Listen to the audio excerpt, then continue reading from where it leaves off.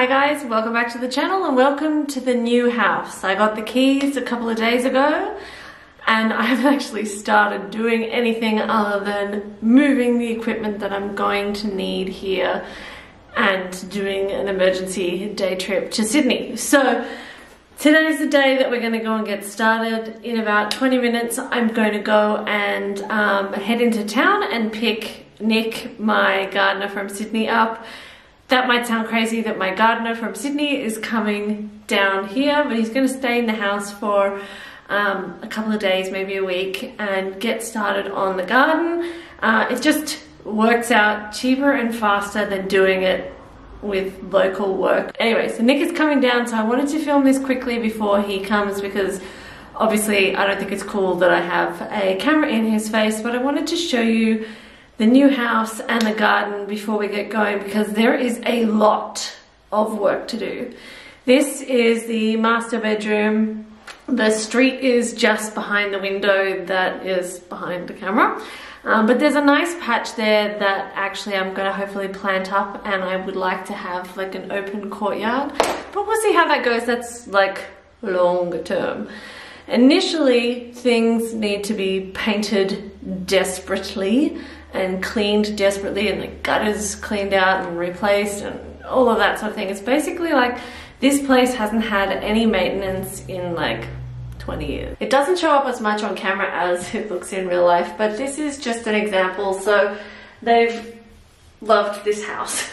They've lived in it, they've loved it. There's lots of holes and things like that. So my job for the next couple of days is going to be to go around. First I'm going to wash the walls with like vinegar and any mold killing chemicals that I can, because I'm really paranoid about mold and I'm very sensitive to it. Then I'm going to be patching the holes, sanding the holes, and as you can see, we're in desperate need of some good painting, or even just my painting. So it looks like maybe they decided they were going to try and paint the walls for the open house and then decided they couldn't be bothered because the paint doesn't even match the other paint, and they've not done the world's best job covering it up, but that's fine. I think that this is going to be a hell of a lot of work, but it's kind of going to be one of those ones that's really satisfying because you're going to be able to make it into your house. So where we are now, I will move the camera so you guys can see. So this will be the lounge room. And this house has a bit of a strange floor plan, so we're going to be mucking with it a little bit, and I'm a bit terrified of how much that's going to cost. So right behind me is where we just were, and it's like this weird little enclave that I guess is an office, but because it's right in the front of the house and it's like, it's just in a very strange position. So what I'm going to do is wall this off, and this is going to become another bedroom. So currently this is a 4-bedroom house. And you might be like, why do you need 5 bedrooms? Well, it's only going to be a 3-bedroom house. So welcome to the purple kitchen. It has stuff everywhere because, as I said, I've just been bringing heaps of stuff over. And this is all food and equipment that Nick needs to exist in an otherwise empty house for a couple of days. I just haven't had time to actually like set it up because we are about 9 days away from the shortest day of the year, and the daylight hours have just been disappearing so rapidly. But anyway, so I know these things don't look so dire from far away, but this kitchen is in a bad state. So not only is it like banged up to within an inch of its life, but it also looks like, you know, like the oven has never been cared for at all. And so all of that would need to be replaced anyway. So I'm moving the kitchen because this is in a really annoying place in the house. It's right in the center of the house.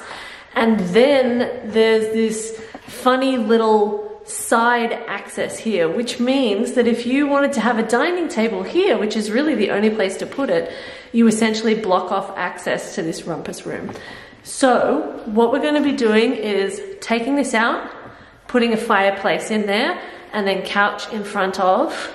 The weird little enclave is going to remain a rumpus room, dining room type situation. But behind me, behind here, is a another bedroom. So we're going to bash that in, and the kitchen is going to go there so that from the kitchen I can just look straight out to the garden. Now, whether you're going to be able to see this because of the lighting is questionable, but it's quite early and it's a public holiday and I don't want to wake up the neighbors. So you can see they've fenced off like a little courtyard which they kept their dog in. So I'm going to have that fencing removed, and I'm thinking, because Rafa's run into the corner of a house once or twice before and smashed his leg up, that I might fence it off so they can't run up and down the side of the house, and that this might be like kind of like a courtyard of flowers that are not so safe around puppies, but we shall see. They don't really seem to show, I mean, of all the insane things that Raffy Staffy does and all the ways he tries to break himself on a daily basis, he doesn't seem that interested in eating toxic flowers, which is nice. Just, you know, chocolate and whatever else he can find. So laundry is one of the areas I'm looking forward to doing because it is banged up. I'm gonna have to replace this door because I'm not even gonna show you, but the other side is like, this hadn't been cleaned in forever. There's kind of like a drop outside, there's no step, so you just have to take like a leap of faith as you walk out the door. But also that door is just like so filthy. I don't know how it's so filthy, but it's disgusting. So anyway, it's gonna go and it's all gonna get a fresh lick of paint. And I actually don't mind these blue tiles. In the kitchen, I'm going with kind of white Hampton style doors and a kind of pale eucalyptus-y color tile splashback. So blue will be fine. So it'll kind of be like a country Hamptons vibe, possibly with touches of Art Deco, because if I can afford it, and I have no idea how much this is going to cost, but I would like to get some stained glass in here because I grew up in a house with very decorative ceilings and stained glass windows, just because it was such an old house.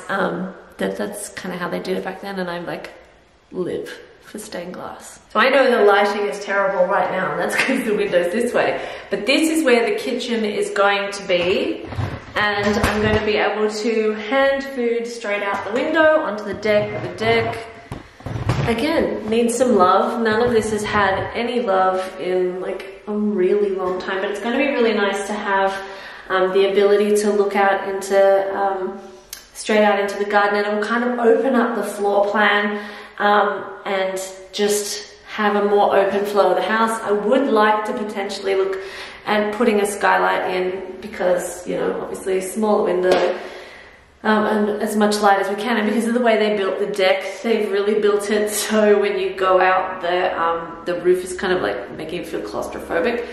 But, you know, one step at a time. The kitchen is kind of expensive, so we shall see when and if skylights can happen, but that might be a long-term situation. So it's a pretty big deck, but it is a bit banged up. It hasn't been cared for in a long time. It's got splatters of paint from God knows what all over it, and it's been built in a way that facilitates termites, which is unfortunate. So I am going to have to do something about this relatively quickly. So just for another perspective, that is where the kitchen is going to be, looking down into the garden. So as I said, needs a lot of maintenance, needs a lot of love, and to be honest, it's probably going to get removed rather than given a lot of love, but I guess that kind of depends on the builder's quote and how quickly the approval comes back from council. Not that I've put it in yet, but I've only had the keys for like 2.5 days. But yeah, there's a lot of work that needs to be done. In the interim, I'll probably just tidy it up because they used to keep a whole bunch of garbage underneath here. So there is some broken glass and stuff underneath there that I'm going to have to deal with because it's always Rafa.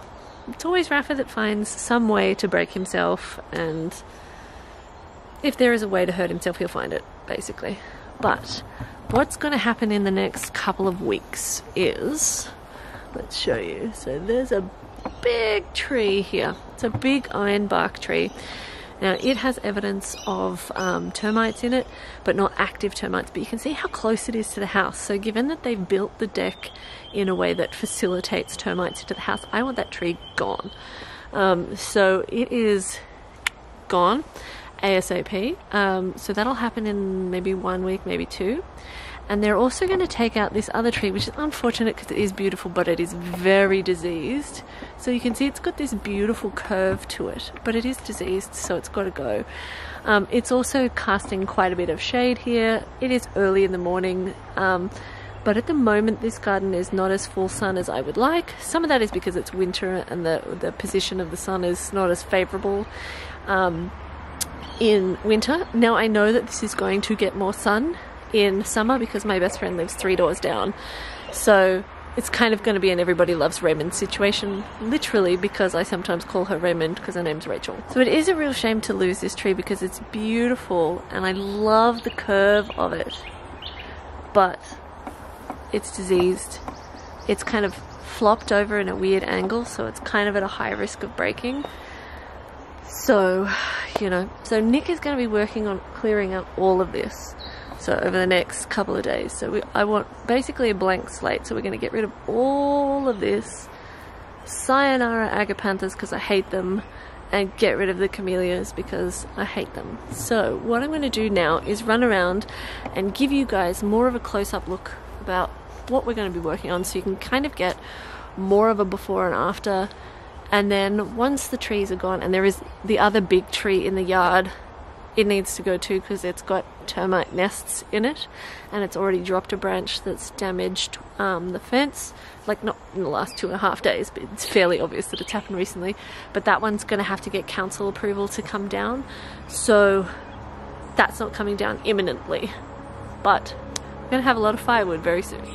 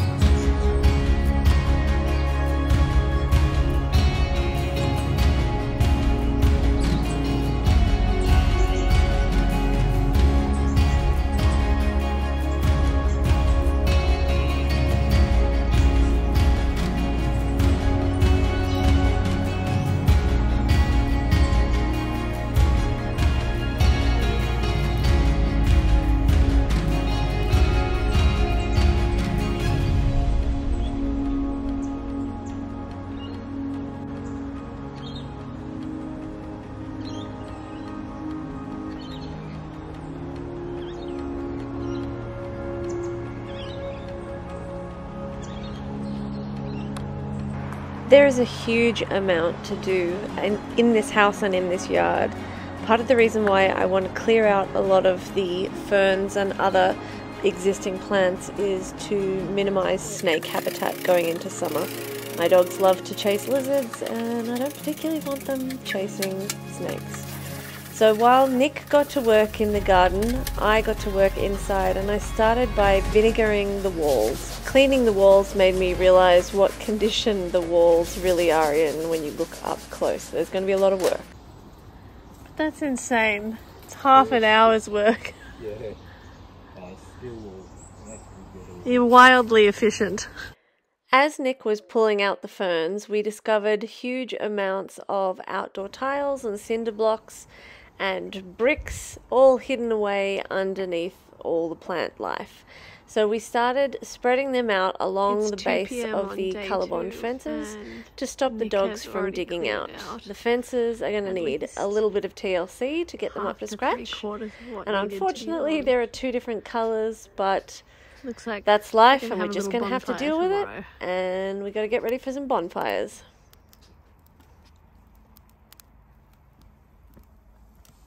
In the area I live, it's not uncommon for people to clear out their gardens in winter and have backyard burns. So with so much stuff to get rid of, there was no way we were going to do like 10 trips to the dump to get rid of the greens. So my best friend and her kids came round at the end of the week, and we worked on getting everything burnt off safely in the backyard with all of us there supervising. So with 3 adults on standby and a whole bunch of hoses ready to go, we started clearing out what Nick was pulling out of the yard. What we discovered as Nick cleared out the backyard was that that funny shaped tree was actually a second part of the still standing ironbark that had fallen over and rerouted. So that's pretty incredible.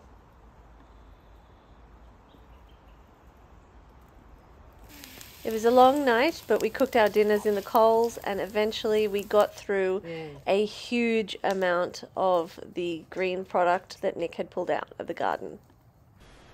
It's been a little over a week now. I have vinegared half the walls that aren't getting ripped out in this house. And I've sugar soaked the roof and the walls in 3 big rooms. And I'm so sick of reaching overhead. My shoulders feel absolutely smashed. So I think I'm done sugar soaping for this weekend. Down at home next week, I'll be here for 4 days, but I've got to go back to work as well. So I was planning on sanding where I had patched, obviously not these ones. These ones aren't even dry yet. I've only just done these today. But I need an extension cord for the sander, so that can wait till tomorrow. Tomorrow what I want to do is paint, but I don't want to start today and then have to stop, because once you sort of get going with painting, you just need to keep going. And it's already like 2:30, so I'm knackered. We were here till 11:30 last night, doing the bonfire and burning off just about everything from the garden that got ripped out this week. I'm about to go out and chop up the little bit that wouldn't burn and chuck it in the bin, but we did a huge amount last night, and that was after I'd spent all day either with tradies or sugar soaping ceilings and walls. So I am knackered, but I think today what I'll do is I'll go and chop out this, I think it's called Monstera, huge plant, very heavy, and I'll chuck all that out and get that done today, and then I'm just going to go home and call it quits. There's so much I need to do at home, and I actually would like to see my dogs. I've barely seen them in 10 days, so yeah, I think I'm almost done for this week. But in the same breath, I'm like really frustrated that I can't do more and that I have to wait for everything, and patience is a virtue I do not have. So let's go and have a look at the garden and see how different it looks now. It looks, you won't believe it. So Nick was out there working for the equivalent of 4 days. It's just mental. So this is what I've got to chop up and get in the bins now, but look at how different this yard looks. It's a clean slate, and it looks so much cleaner and so much longer as well, without all those shrubs around the trees at the back. But I'll show you a couple of things we unearthed.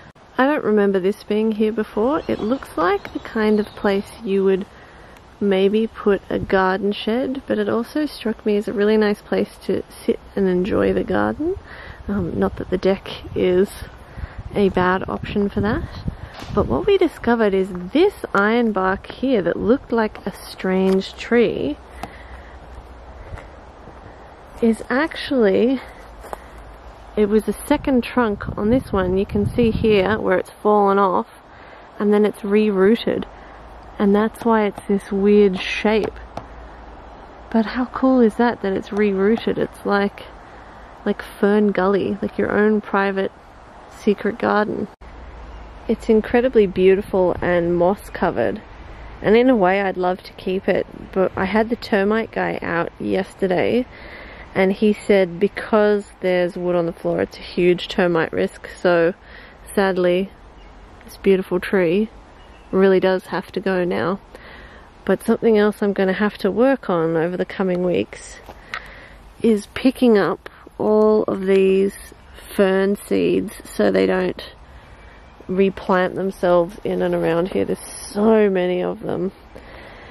But I just don't know that I have the will to do it today. But check out how clear this all is now. Just looks so much better. The not so great thing is we've discovered there's a lot of funnel webs in this yard, which if you're not Australian, they're bad.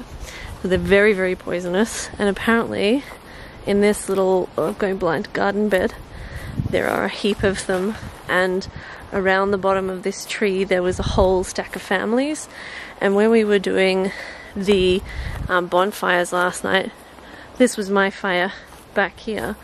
But as I was scooping things up, there was a stack of little black spiders that came out. I don't know if they were funnel webs because it was really, really dark, but I don't look forward to dealing with that. Before I got started on the painting, I went home to grab a vacuum cleaner. I don't know why I didn't bring one with me, but I also had a big brunch, so hopefully I'll be able to work the whole way through the day without having to go home, even though the puppies get more crazy when I do that. But I want to quickly set up the compost because I had some vegetable offcuts in the kitchen that was starting to get pretty gross and in need of going in the compost. This is not going to be the forever spot for these compost bins. This is just put them in, get them started, and out of the way of the tree loppers position. I was going to use some of the fire ash to get it out of the way for the tree loppers in the compost bin, but some of it has just started smoking again. So if I do use some, I'm going to need to hose it down pretty thoroughly because it wouldn't be the first time I've put ashes in a plastic container. And yeah, it didn't go so well. Once I woke up in the middle of the night at my old house in Sydney and the bin was on fire and it was melting down the driveway. So that was great. Don't want that to happen again. We've got two 400-litre compost bins. I've got a whole bunch of cardboard that Rafi has very helpfully ripped to pieces for me. I've got grass clippings from last week at home.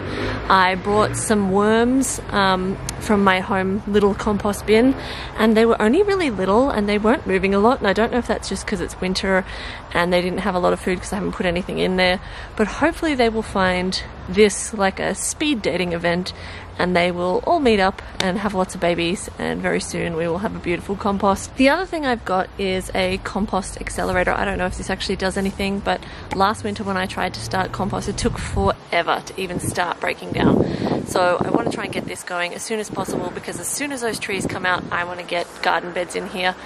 But it's pretty windy out here. I want to get this done quickly and get to painting, so let's do this. This is not going to be the permanent compost position. This is just a get it started and get it out of the way position. I dabbled with putting either a piece of wood that I had underneath, except it didn't really help because the ground isn't perfectly level. And I ended up just putting cardboard underneath the compost just to try and act as a little bit of a bushrat barrier and to try and suppress the grass from growing into the compost. But I started by setting up the two compost bins and mostly put a combination of things like grass clippings, bones that I had smashed up and kept from making tons and tons of bone broth recently, as well as standard kitchen scraps into the compost bins, just to try and get them going so that I could have some homemade compost as soon as possible.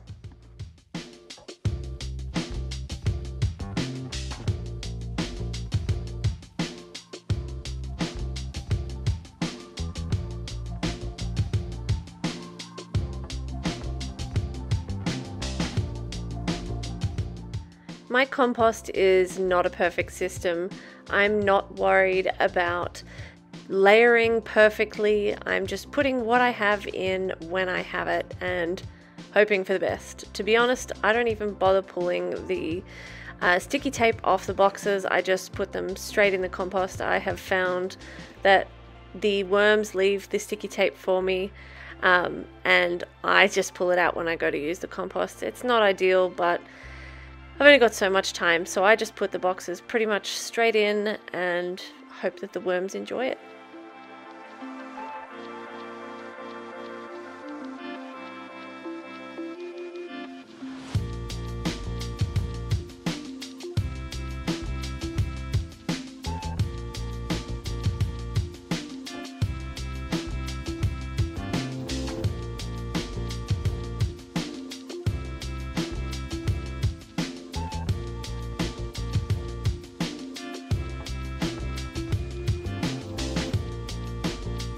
We are back and I feel a lot better having had a couple of hours off yesterday. What I'm going to do today, or hopefully, is sand all the many patches that I made as long as they're all dry, and at least 2/3 of them should be dry. I only did a couple yesterday by comparison. And then I want to paint the walls. I'm not going to do the ceiling because the ceiling makes me angry. The ceiling and I need a break after the week that has been scrubbing ceilings. And also I want to double check that the paint that I have, which is a primer and a sealer, or one of the two, I can't remember, and it is a anti-mold paint because I'm very sensitive to mold. I want to double check if that is supposed to go onto the ceiling as well, but also I can't deal with ceilings. But I've also got to go around and put patches on the wall, like little post-it notes, and a lot of them have to go on the ceilings actually, for the builder and the gyprocker to come back and have a look at, and the electrician to come back and have a look at, so that they can all quote for the work that needs to be done. So, I mean, the place looks so much better after having a vinegar scrub and a sugar soap and water scrub. It looks so much better, but then when you look closer, you can still see, you know, everything. There's lots of like writing on the wall. There's gouge marks into the window frames. There's a lot of work to be done. So let's see how we go. I ideally want to sand and paint 3 rooms and a half the foyer, and then if I can, I want to do sugar soaping in the bathroom and maybe the walk-in, because they've been vinegared, they just haven't been sugar soaped. And I couldn't find safety goggles this morning, and I couldn't find my snorkeling goggles. So let's get to it.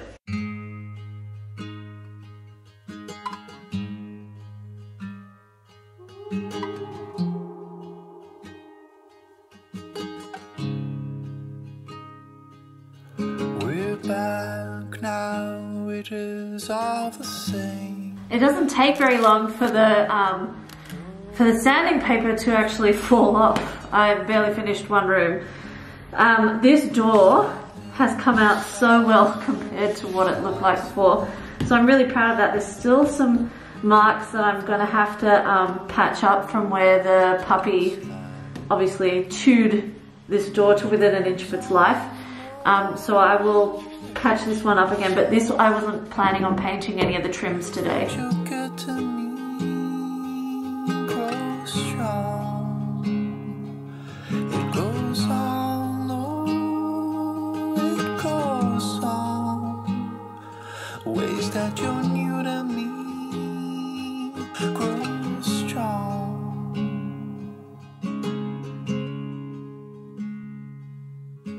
Some days we can stop the dark from rising. Guess we're working hard.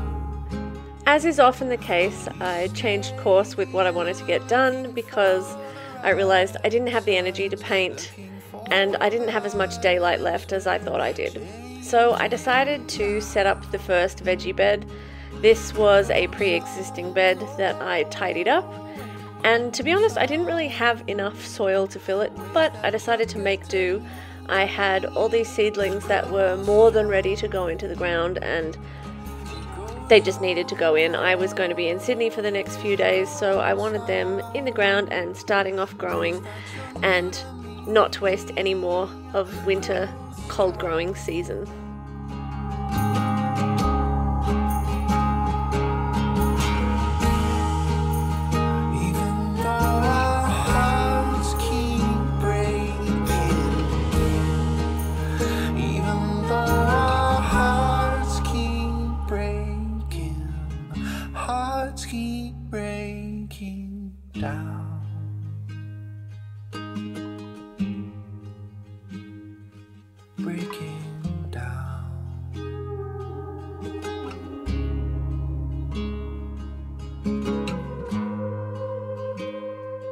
I planted a mix of crops, and to be honest, I know I overplanted it. I want to loosely try planting with the square foot method. I have the book, I have the stencil that helps you map out how much to plant in a given area, but haven't had time to deal with it yet, so I just decided to start putting everything in. So there were onions, marigolds, broccoli, cauliflower, broad beans, and some beets that, I don't think they're going to produce much of a bulb. There were not much root left by the time I actually managed to separate them. And I also planted some silver beet and spinach and some thyme in this garden bed.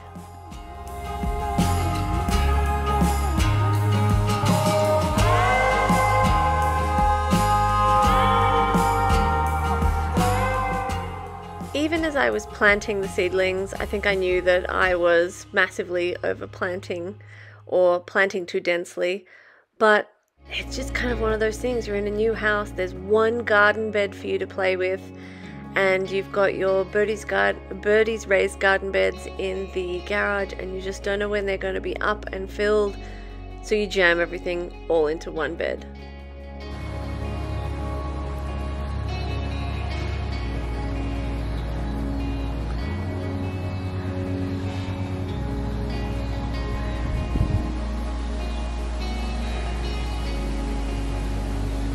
It feels amazing to have something planted. I don't actually have time to mulch this in. I will deal with that when I get back from Sydney. I'm really excited though to have a garden bed up and planted. I've planted quite a bit of stuff. There's all spinach and lettuce jammed around cauliflowers and broccoli. It is really windy now and it's getting really cold, and I've got to go and get ready for dinner and clean up a little bit before the tree loppers come in, maybe on Wednesday. So thanks for hanging out with us during this first week in the new house, and I'll see you in the next one.